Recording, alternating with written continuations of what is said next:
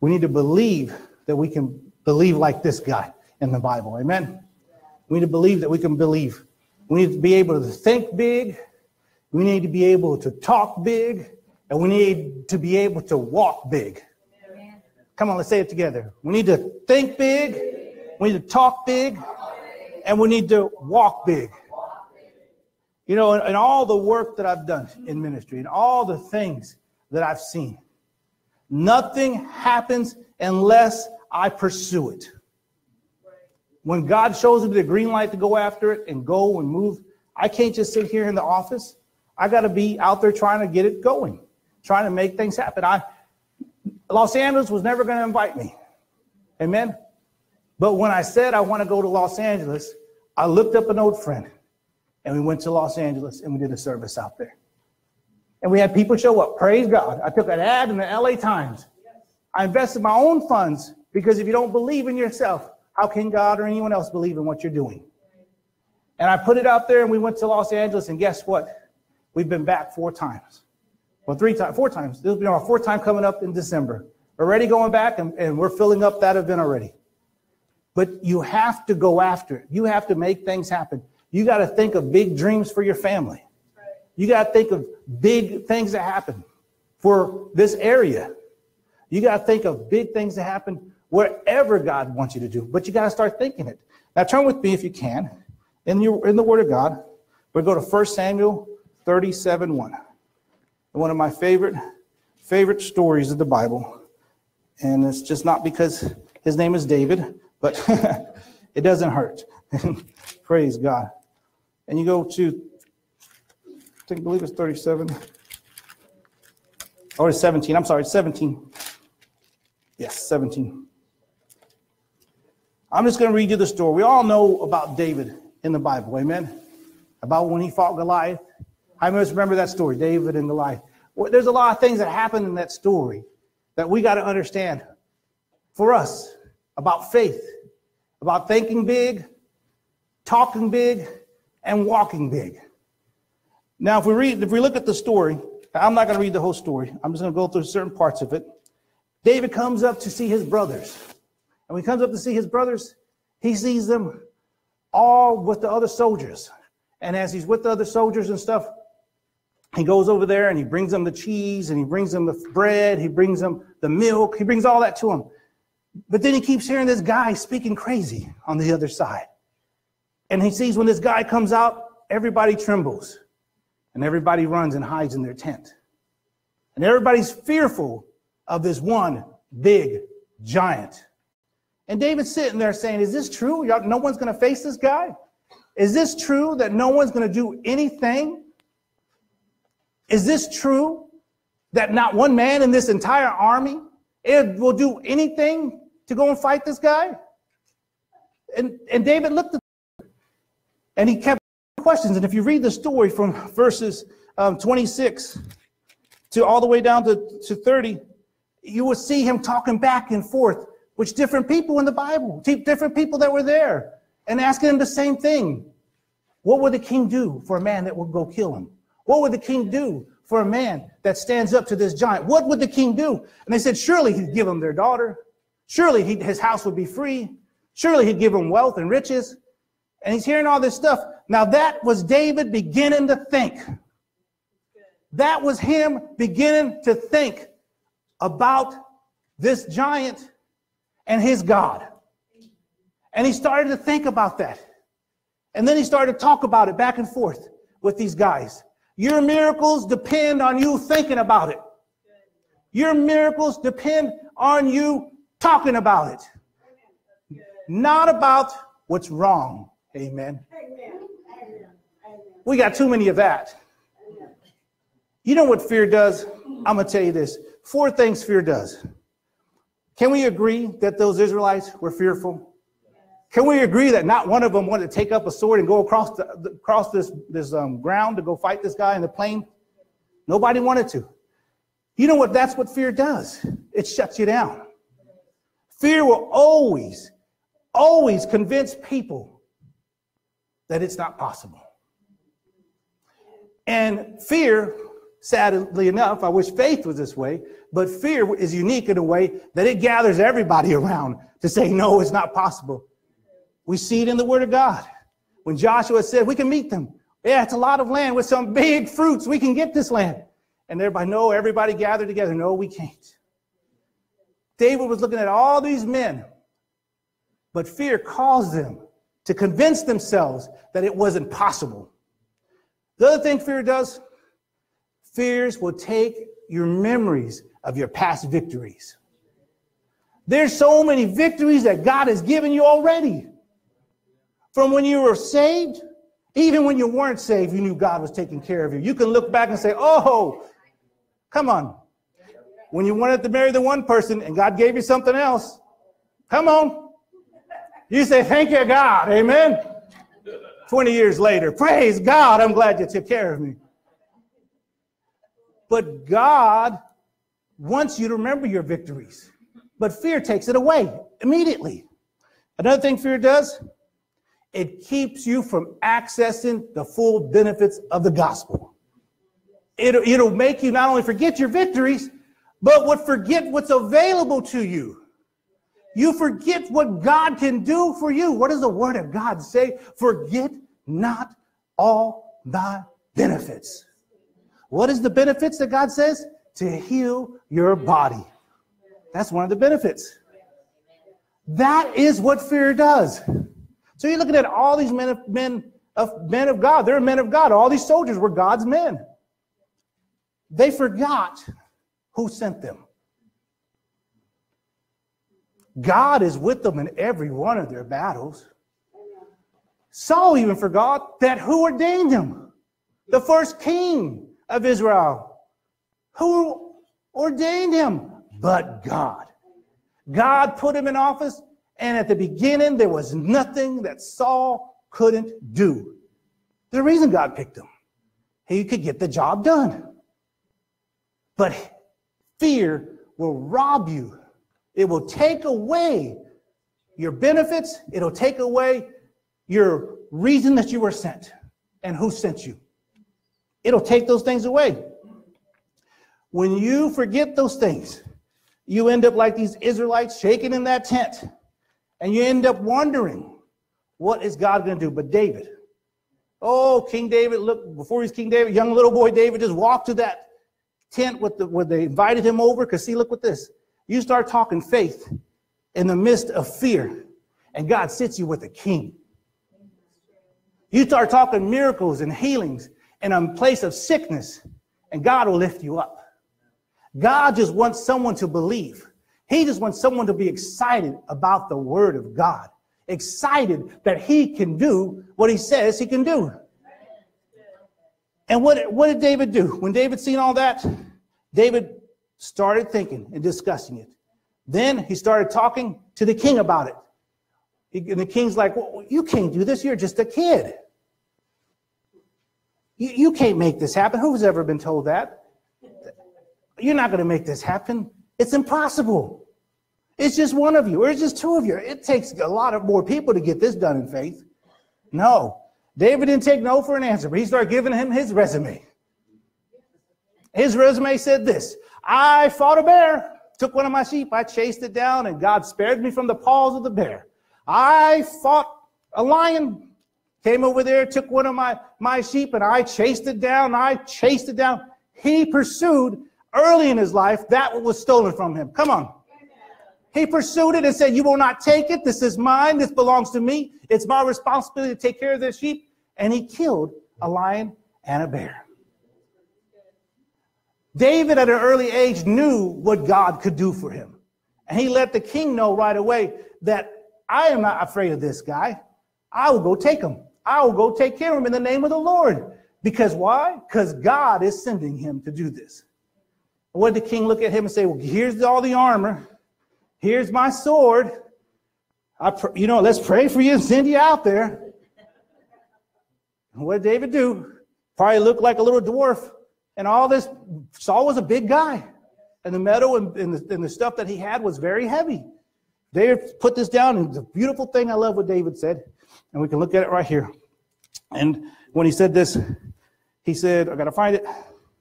Okay, I can't find it. But anyway, he says this. He says, I have not proved myself with that. He put down his weapons, the king's.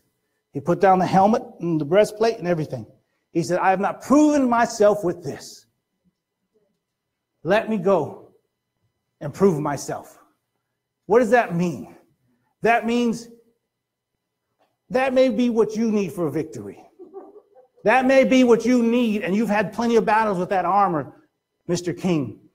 He goes, but the only thing I know how to do is fight is with a sling and some rocks. He goes, let me go with what I know. Let me go with what I know that I can win with this. I haven't proven myself with that. I don't deserve that. It's not mine. What that means to us, use what God has given you over the years in faith. There's no new movement. There's no new glory. God's been the same today, yesterday, and forever. The faith that you have, the faith that got the prayers answered when you need them, that's the faith you need to go to. You don't got to chase anyone or anything. You chase God. And what did he do? He picked up the rocks. He went across, and he killed that giant with a stone, knocked him down, took his head off. Why? Because he knew how to think big. He knew how to talk big. And then when he's walking, he knew how to walk big. And he's over there praying. As he's walking, scripture show it, praying to God that I know that you've delivered this man into my hand. And why did he do that? If you look at the scriptures, because the guy defied the name of God. He cursed the name of God, and that made David mad. He goes, who is this that defies my God? Who is this that curses my God? He said, if he wants to fight, then I'll go over there and fight. David didn't think of size. David didn't think of anything else, but because he didn't have to. He already knew he had the victory. All he had to do was go. Amen? When I go through the places that we go to and we pray for the people we pray for, I see people come in that look so desperate. And I'm not saying anything wrong about that. I'm just saying it's been a hard life for them. They're trying to get their miracle. And I'm saying, thank God they came in, Lord, because I'm going to put their eyes on you. Amen. I'm going to let them know that this is a God that does all the miracles. Amen. That I just think big. I believe God can heal everyone. I believe God can touch anyone. And I believe God can do anything for anyone as long as we pray and we agree. And those watching online, I hope that your heart is getting something. And the Bible says this, the same gospel was preached unto me as unto them, but it wasn't mixed with faith. Mix it with faith. Let God take it the rest of the way. Believe God will change your life and give you the miracles that you need. You know, I was looking through some of the testimonies that we've had. I went all the way back to 2015. I was like, thank you, God. I'm remembering my victories, amen? But I'm remembering what God's doing for people. The other day I was asked, how many people you think you prayed for that got healed? I go, well, I never count who got healed. I only remember the ones that don't. Those are the ones that stay with me, and I go and intercede, and I go and pray. There's no glory in it, it's God's. That's God's glory. I can't say I healed anyone. I can just say, thank God that God healed you and touched you. We're just at the Indian reservation. And remember, was it Crystal? Or who was the one that got us in? The Crystal, right? Crystal, it was amazing. She came up there and she said, I need you to pray for my knees. I've hurt them. She's tall for an Indian, very tall lady for an Indian. And she said, I need you to pray for my knees because I played basketball and they've been hurting ever since. And then I had an accident and something's wrong with my neck right here. It's sticking out or something's hurting in there. And I'm like, well, that's awesome. Okay, we'll pray. The minute I touched her knees, faith has a sound. Amen. Do you not know that? The Bible says, Elijah said, and I heard the abundance of rain. Did not see the abundance of rain. He heard. Faith has a sound. I believe when God sends it from heaven, it breaks supernatural barriers to get to you, just like the sonic boom that hits when the jets go by. Something happens in the atmosphere when faith is released. And for some reason, we've been blessed that we can hear knees popping. And I hear knees popping when I was praying for her. And I touched her neck, and she just fell down. And we had plenty of guys. Tom helped. Thank you so much. We had so many people here helping, and Jose was helping, and I was helping. We were catching people, and she got up, and the biggest eyes. I'm healed. She just looked at us, right, Jose? She looked at us, and she goes, I'm healed, and she touches her knees. I'm healed. Isn't it wonderful? We're going in there. We're just evangelizing, and God touches them. God ministers to them. God does something that they did not even expect to happen. Why? Because we just come in and we love them. Now, I had to preach a bit. Sorry, Tom, to keep you there for an hour and a half. But I did have to preach. I had to preach. Because you know what? I have to preach so I get the faith to where it's at. These are people that may have not known what God could do in miracles. And I had to let them know. Plus, you had to introduce yourself. And it's a whole different thing. So my guys told me, you're an hour and a half. I was like, oh, I'm sorry. I just got to preach when God tells me to preach. But I tell you, you never know what happens. Irene, can you give me a water real quick? And I tell you what, when you believe God can do anything. In 2015, I went to a small little place in Milano, Texas. You know where Milano, Texas is? Just past Bryan, a small little place out that way. Didn't know anyone in the church but my friends that invited me to preach. And the pastor agreed to have me there. And Daryl McManus and Cindy McManus.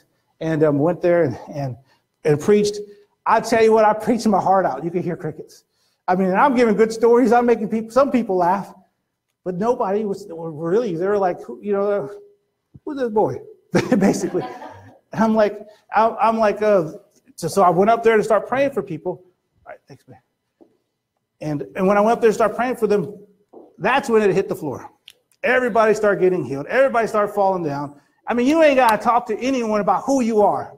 You ain't got to say, I did this and I did this and I'm well qualified. You let God do the talking.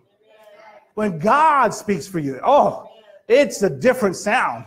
It's instant approval. I've been in many churches where when I walk in, and I've gone to some places where not many of them seem Hispanics. They didn't know what it was, Indian, Hispanic, Hawaiian, or Native American. I don't know. They just kind of open the door and say, are you David? The pastor saying, are you David? I'm like, yeah, I'm David. And I preach. But after I preach, oh, there's such a war. Because we're the kindred of spirits. We love God the same way. And it breaks down any kind of racial barrier or any hostility or any uncomfortableness. It breaks it all down. And when I went there, I was like, people were getting healed. I knew they were. But we had a man that was suffering from back injuries. Well, when I got back home, I found out that his back was completely healed. Amen? That was one of the first times that I heard about backs being healed in our ministry. I mean, we've been doing this well on beyond that. Sorry, let me put this over here. But you never know. You never know where you go and what God does. I was at the NRB convention, the National Religious Broadcasters Convention. I'm over there promoting my book. Sorry, I did a little promo there. Promoting my book. And I'm sitting there. Well, not many people came up to get it. I'm at the NRB, which is predominantly non-believing faith type of miracles and healings. I'm being honest. I was at a Baptist convention. Sorry, Baptist. And we're losing viewers right now. I know we are. It came out. It just did. And I'm over there. I'm talking a book of faith and miracles. Everybody's like, what you got? Keep walking by me. It just wasn't working. And I'm over there. Just take it, please. Just take it. And the thing is that it's a book buyers convention as well, and some book buyers are there, but mainly it's all about broadcasting. So I'm sitting there and I'm like, well, I'm bored. And when I get bored, I start thinking what God wants me to do. That's a good thing. Praise God. When you get bored, you think what God wants you to do, because we get ourselves in a mess. And I'm sitting there and I'm like, start seeing this lady limping like this, and I go, hey, I know what to help you. What's that? This book. She's like, ignite her faith, release your miracle. And she's like, well, I go, do you believe God can heal you? I just do my sales pitch to her real quick. Do you believe God can heal you? I believe he can heal. I go, darlings, for God to heal you, you got to believe he can do it for you. You can't just say, oh, I think he can heal it. Oh, maybe it's his will, or maybe it'll get done. I'm a Texas boy, darlings. So I tell her, you know what? I'm going to pray for you. What? I'm going to pray for you. And when I pray for you, you will get healed. I wasn't say she was possibly going to get healed. I wouldn't say, well, we'll believe God for your healing. I said, you're going to get healed. I just staked the claim and said, you will be healed. And then she went over there and she's like, okay. and I prayed for her knee. And she said she'd been suffering this for like maybe 3 or 4 years. And then she just went on. Well, the next day came by. And when the next day came by, I was over there sitting in the same booth, still trying to get rid of my books. Nobody, no takers at all. And then I'm sitting there and she's walking around, speed walking. And she passed me up and then she stopped, comes back. Hey, David. I go, hey. She goes, I love your book. I go, by the way. She goes, I am healed. And she walked off. Come on. We have to believe it's for us. It sounds wonderful when you see someone get healed, but God says in his word, he is not a respecter of persons. In other words, if he did it for me and he's healed me many times, he'll do it for you many times. There's no limit to his grace. There's no limit to his mercy. There's no limit to what Jesus does for us. Amen. If you would turn your Bibles real quick to John, the very first chapter of John. I was reading this today, and it just stuck with me so much. I have to read it to you. We're just going to read the 4 verses here. In the beginning was the Word, and the Word was with God, and the Word was God. Of course, we know that's Jesus. Amen. The same was in the beginning with God. And I love this part. This really stuck out to me. Verse number 3.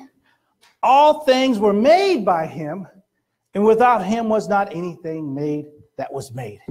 In him was life, and the life was the light of men. And the light shineth in darkness, and darkness comprehendeth it not. Now I'm going to tell you about verse 5 before I go to verse 3.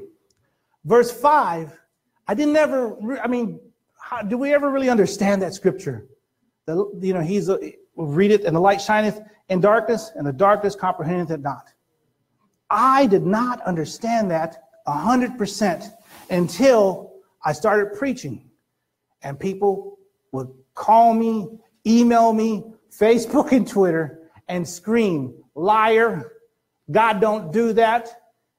Liar, you're a crook. Nobody heals. God don't heal anymore. Darkness will never understand the light except by divine revelation and the Holy Ghost. Darkness is all around us if you look at the news. Darkness is around us and is always pursuing us to bring us down. And I got to tell you the truth. Sometimes I read those comments and I'm like, oh, man, it makes me feel a little bad. Who won't be bad? But I'm thinking, this guy don't even know me. He just seen a picture. And it's mainly about my healing services in Los Angeles. Do you know when we went to LA, it was the most difficult time for us spiritually? We were being attacked. Everywhere we'd go, something would come up. Do you know that's the most hate mail that I got from LA? But do you know that's the place that instantly when I put it up, people start signing up. Like y'all signed up to come? You don't have to, but it gives us a good head count so we know how much food to prepare.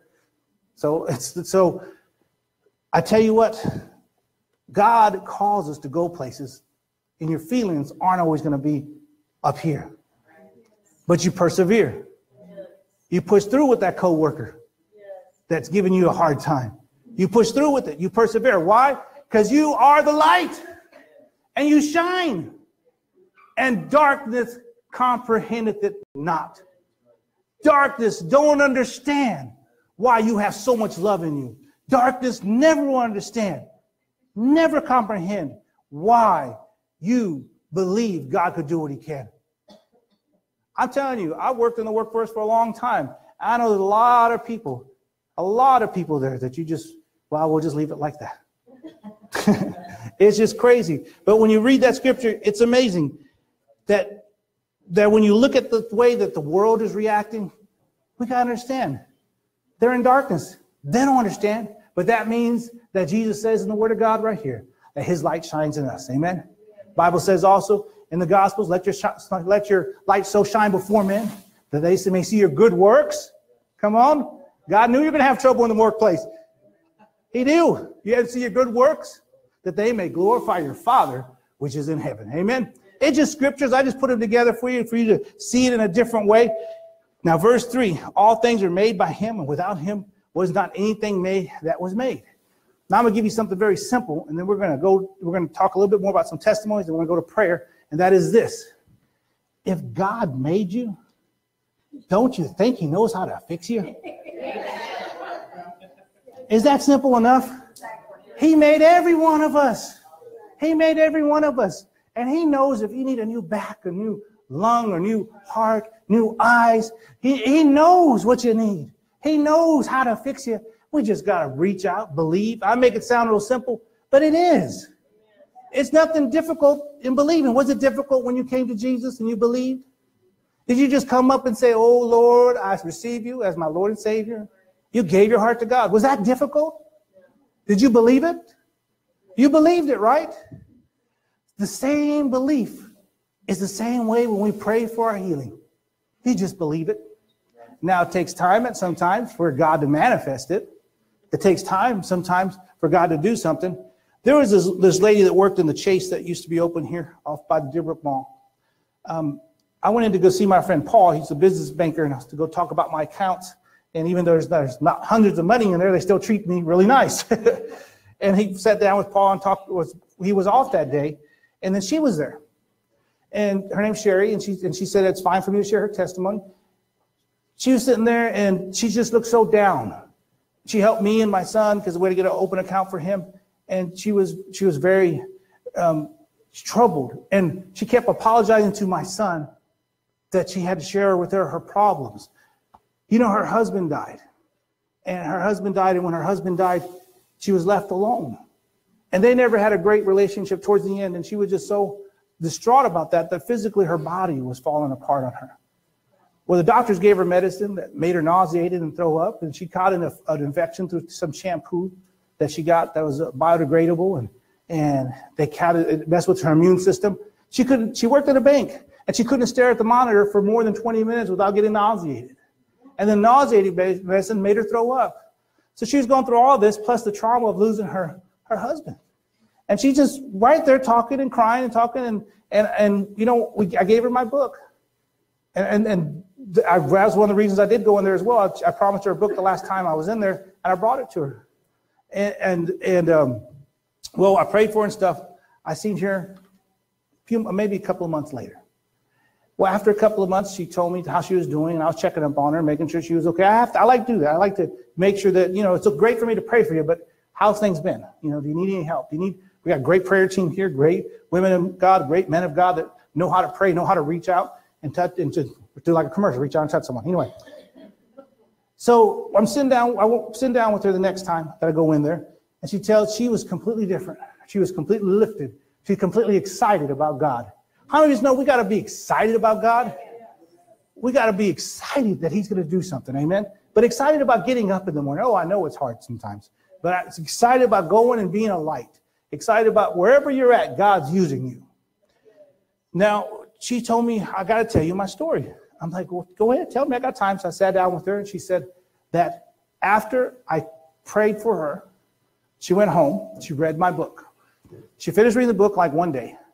Well, she went to church like the next day, and she said, God, I know you can touch me. I know you can heal me. Even in this church, they don't call up people to get prayed for, but they open the altars. They don't lay hands on you, but they let you come up and pray.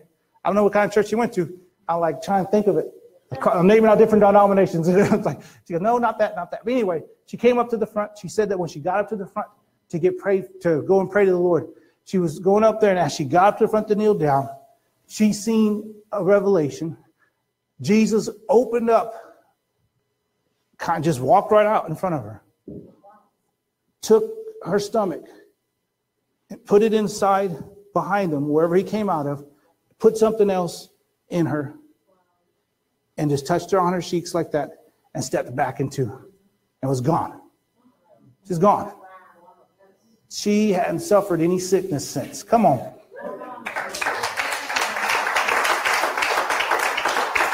Prayers move, but faith moves prayers.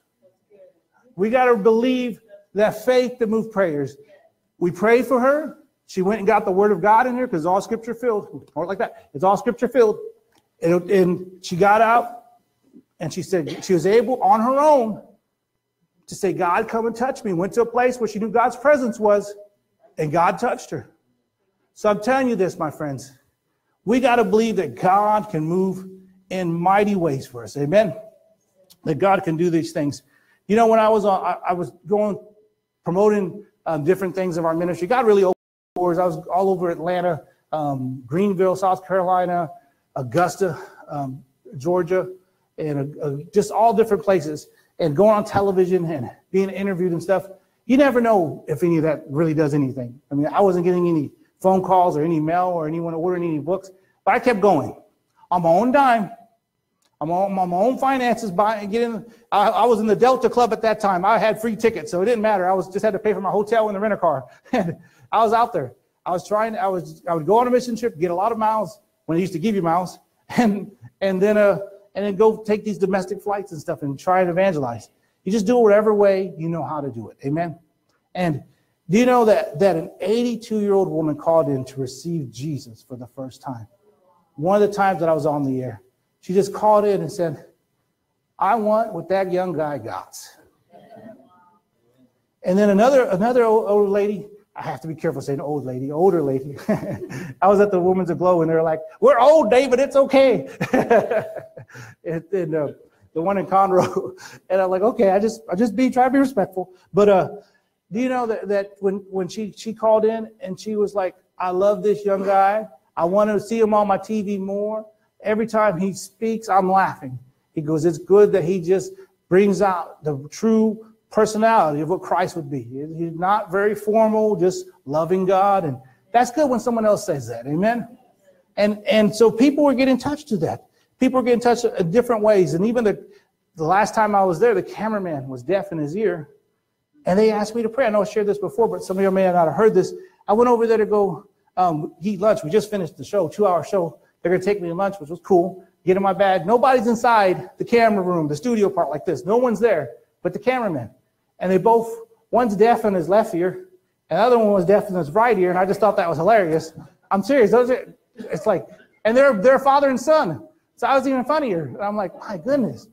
Yeah, I'll pray for you. I thought that was cool. So I was like, let's pray. So I went over there to go pray for him. But when I started to pray, I'm like, oh, man, these guys are going to fall down. There's no one to catch them. And they're going to think I knocked them out or something. And I'm like looking behind me. I'm thinking, well, I feel God to pray for them now. So let me pray. So I went ahead and I told them I'm going to have a patented move in India that I developed to pray and catch at the same time. Because I won't demonstrate it here because we're on the camera. But anyway, I prayed and I caught him like I would catch him in India. And the only thing is Indians are a lot smaller, so it's easier. It's like you don't lose your back, and these guys are kind of big. So I still did that, and they both hit the ground. Well, the dad got healed instantly. Amen. But the son, he said, I felt something. I go, that's good, because that means God deposited something in your faith. You know God deposits stuff in our faith. He'll put that miracle right there, ready to hatch, ready to break open, ready just to get the right water, the right sunlight, the right faith, to make it activate in your life. Amen. So when he went over there, I went home 2 weeks later or 3 weeks later, I get a message on our messenger. And if they're always trying to get prayer requests, the best way is a messenger is on Facebook. I always pray for those as they come in. And when he testified this, he said, the day you prayed for me, I felt something. That Sunday, I went to church. Well, I said, that's good. You should go to church. That's a good place to go to church, be in front of God, praise the Lord. That's good stuff to do. He goes, but when I got in the parking lot, I turned off my car, I reached for my Bible, and I heard it pop. Wow. I was healed before I walked through those doors. Come on. That's what God does. That's what God does. And we're going to pray. I'm going to have y'all join me praying for those that are watching online right now and those that are watching on Roku and everywhere else this goes. We're going to believe God for your miracles. You might say, well, how can you believe God for me to heal me even now? Well, Paul, the original TV evangelist, took aprons, ripped them in pieces, and sent them all over the place and took the same anointing that he had in his service to the places all over the villages. And guess what happened? The Bible says his people were healed and demons left. Amen. So we're believing right now as you're watching online and everybody just pray, everybody praying. We're going to get you all believing for right now. This is what we do here. We all pray when we're praying for people. Father, we believe that those that are watching on this network and on Facebook Live and YouTube and all the places, that they are healed. That backs are healed in Jesus' name. That eyes are healed and focused again. Father, we pray for vertebrae. Father, we pray for necks, Father, and we speak against cancer. And we command it to go in Jesus' name. We believe that everyone hearing this is healed, delivered, and better than they were 5 minutes ago. We believe pain is gone. And we believe that there's no more headaches in Jesus' name. There's no more headaches in Jesus' name. Migraines are gone in Jesus' name. And we speak against the spirit of infirmity right now. We speak against that spirit. We command you to go in Jesus' name. And we command right now all those that are suffering from autism to be healed. And we command that spirit to be gone right now that is buying this child, buying this children, buying these young, beautiful people. And Father, we command it to go right now in Jesus' name. We believe it. And we receive it right now in Jesus' name. Amen and amen. I just want to tell all of y'all online that we love you and we'd love to see you in our studio. Please check David Yanez Ministries for future events. God bless you. You can cut.